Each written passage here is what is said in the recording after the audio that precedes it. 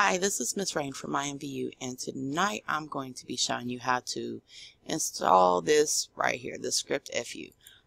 This is our layer effects. I use this quite a lot, especially the drop shadow. I love it, but this is an awesome thing to have. So I'm going to kind of do this the simple way.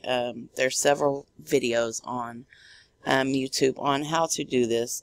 I'm going to just kind of break it down to the way I done it, and that was easiest for me to understand. Alright, so this is the link. I will be including this in the comments section, or in the little section at the bottom of this video. But what you'll need to do is you'll need to download this right here and save that. Once that downloads, open it up in the folder. Alright, we're going to go ahead and minimize everything, and we're going to drag and drop this to the desktop. Alright. Okay, now once you get to this point, it's pretty much really easy. It's just finding the right folders to put it in.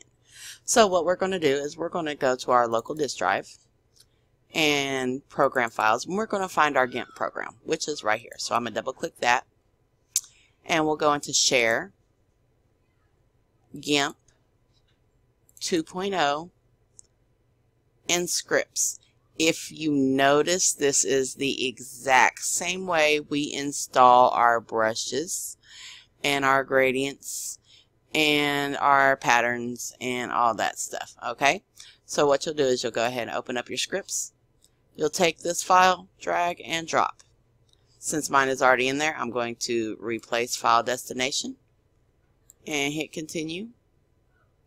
Go ahead, let that move into the file and close that.